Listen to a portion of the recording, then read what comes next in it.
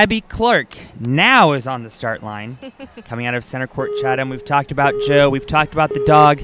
Now it's time for Abby. Obviously not going to see the dog today. I would assume not.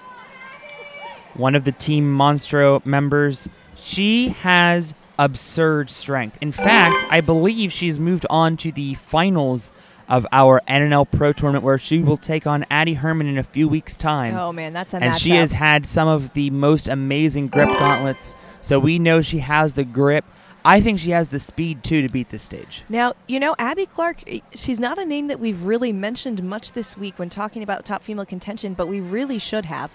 Abby, as to your point, insane grip strength, really great air awareness, great flow. The same type of great flow you see from Joe Capo, you see from Abby. Some of the best flow in the business. So, and these sorts of grabs right here shouldn't be any problem for her. So we might see our first female clear. Only one woman has ever beaten the top division course. That was Olivia Vivian 3 years ago.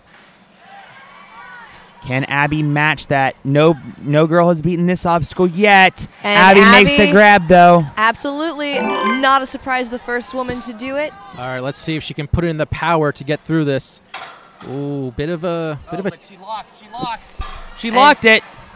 You saw her twitch that ring around, so you can lock it by tilting it a different direction. And now we have. Oh, she has to go. She's got to go. 10 seconds left here, trying to figure out how to get up to those splat-a-lots.